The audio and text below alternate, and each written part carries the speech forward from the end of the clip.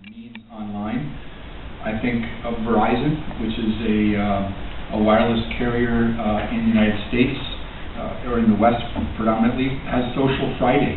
So every day, people that are a part of their Facebook fan page get a special deal, or a special offer, or a discount. So it's just an opportunity for them to say thank you, in maybe not a huge way, but at least throwing out the offer there that there's an opportunity for you to save or to get something because of your relationship with me. So I think it needs to be generous. I think it needs to be helpful or experimental as well. I'm sorry. Samsung introduced a 3D projection onto the side of a landmark building in Amsterdam to promote its brand's 3D LED TV. So this was a unique projection, but they filmed that projection, and then they subsequently did a YouTube takeover with that particular video, and it was all basically to advertise a game that was being developed, or a television that's been developed on 3D. So it was a bit of an interesting component where they videotaped something that existed in real life, did a video takeover on YouTube, all to demonstrate that this was done in 3D technology. So you've got a bit of an interesting way of taking over one of our most important social media portals, which is YouTube. We need to be helpful. And I think Fiat did this in a very unique way. They developed a website and an application tool called EcoDrive, where through a thumb drive that's installed in the car, you can actually download information onto your desktop, and you can share it with either your friends or the brand itself that actually helps you drive your car in a more effective manner.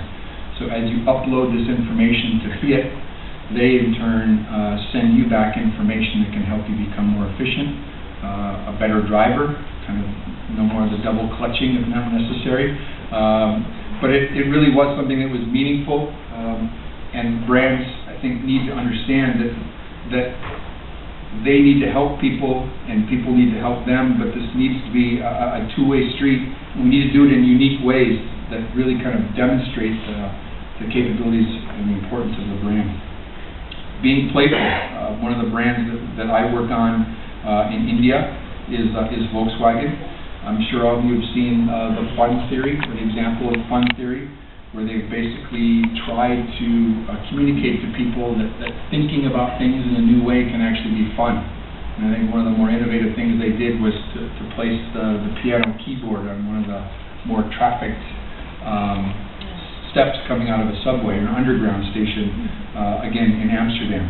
And I think it's just taking away information from that people can really kind of understand the fact that if you are presenting ideas, it can be fun to get feedback. And we've been able to leverage that in India with a fairly similar prospect with Volkswagen. We've created a website and a social media platform where we're asking people for their ideas in ways to help India. In India, there is a real lack of infrastructure, and there is a bit of a paralysis in terms of the government's ability to react to where India needs to go. So I think Volkswagen has taken it upon itself to really kind of figure out a way for us to improve people's everyday lives in India, and they're asking for people's help. And it's just something that we just launched a few weeks ago, and it's become kind of the talk of Bombay specifically. But it runs along the same lines of Blue Motion Technologies and the fun theory, where it's really about experimentation can be fun, and ideas can be fun in themselves. I think be participatory is another key element to developing a culture that brands people want to belong to. Jimmy Choo, I think, was really one of the first times that I saw a major brand kind of embrace Foursquare. I think that they saw the fact that it specifically in New York had become a bit of a phenomenon, so they wanted to figure out a way that they could take that successful kind of energy that's there behind Foursquare and to really leverage it into sales and traffic within their stores. So they created this treasure hunt within New York City, where you had to track down the free shoes that were in Jimmy Choo, and it was actually very, very successful for the brand. brand as well as for Foursquare. Be personal. Fire Arcade, Arcade Fire, a brand new video game. I think this was one of the more unique opportunities that I've seen recently. Is if I were born, say, in Minneapolis, Minnesota, I could actually use Google Maps and go back to my hometown.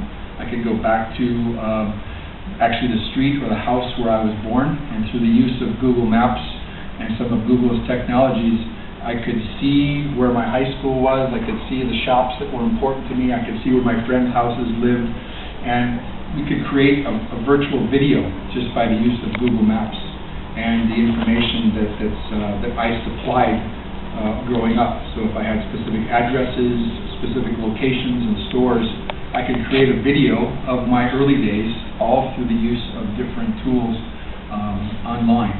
So I thought that was a great example of being able to really kind of communicate and participate in people's lives as opposed to just saying that they fit. Be honest. Poor Tiger Woods. EA Sports, not long ago, launched another version of its Tiger game, Tiger Woods Golf. And unfortunately, there was a glitch in the system where players were actually able to let Tiger Woods golf while he was standing on water. And some of the key bloggers, gaming bloggers, caught on to this very quickly and began kind of a viral attack on EA Sports. So, in a very honest way, EA Sports came back with a viral video that they filmed that actually showed him playing golf while standing on water. And I think it essentially, in a very polite way, kind of said in your face to the bloggers and said, this is our game. Unfortunately, there was a glitch, but despite the glitch, Mr. Woods can walk and play on water. So I think we need to kind of have a sense of humor, but I think taking that sense of humor, I think we can convey this pretty honestly. Because in reality, if they had taken a different direction or a different tack with this particular issue or problem, it could have severely impacted the credibility of EA Sports. At that particular time, the reputation of Tiger Woods, but it also would have impacted sales. And I think what's happened is their reaction and their candidness and their tongue-in-cheek humor actually caused an explosion of sales, because then people could see and actually play with him walking and standing in the water. Be immediate. I think Old Spice campaign is really an example of that. I think it's not only is it one of the more compelling and interesting campaigns that's been done in recent memory, both mixing and kind of blurring the lines between above the line and below the line, but I think what they did is they created an opportunity for this sense of immediacy. So people were tweeting and posting, and in fact someone asked if they could create a commercial that would ask his girlfriend to marry him. And they did a commercial, and in fact ran that spot on both television and on YouTube, where the man that your girlfriend wants to have actually asked someone to be married. So I think it's just an example of how we can blur the lines between reality and what's actually happening, and how we can use social media as this tool to be immediate. And I think when you see that sense of immediacy and you engage with a brand that's reacting that quickly to the impulses or to the wants of consumers, I think that just lends more credibility, and it makes you more comfortable about a brand and how it will treat you as a consumer. Be kind. I think that's one of the last, and this was an example that my wife feels very, very strongly about. Tom's Shoes sponsors basically a day without shoes, and in fact every pair of shoes that you buy, so much of a portion of the purchase price is given away to charity. And even though Tom's, it's kind of ironic, even though Tom's are not available in India, more shoes are given away by Tom's in India than any place else on the planet. So I think that even though they're not readily available in stores, I think people are actually seeing an impact and an influence of this brand philosophy globally. But I think it's very important to know that what Tom's does has started something. And I think there are now other brands that are doing similar situations, similar tactics to create interest of their brand, but also demonstrate the fact that they're approachable, that they're important and they're relevant. The bottom line really is, and I think I'll wrap this up, and I've got a case study specifically on diesel for all 10 of these applications. If you'd like to see it later, I just didn't want to take the time now. But the bottom line is, don't really think about how you can be social. Think about how you can belong in a social world. And I think even more importantly than that is think social and not just think Facebook. And to control your cow, give it a bigger pasture. And I think that's one of the key thoughts that I try to leave with my clients. And I built this presentation today kind of knowing that I'm speaking in India at a conference in just a few days, and I would like to replicate this presentation.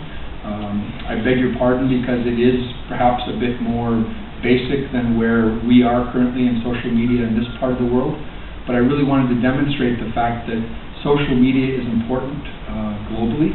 I think it's very, very nascent yet in where I'm working and where I'm living, but I think these particular aspects of social media, specifically the last 10, if we embrace those and we really kind of work with, if you're a marketer, work understanding those key values as a brand, but if you're working within an advertising agency or a digital advertising agency specifically, I think it's important to understand that as you think of campaigns, as you think of marketing tactics that are relevant to your brand, you probably can't use all 10 of them, but you should at least know that there are certain aspects of each brand's core value or culture that can be leveraged through these 10 points, and that we should think long and hard about what that brand represents online, specifically within social media, because I don't think within the last 4 months I've talked to any client or potential client about a website.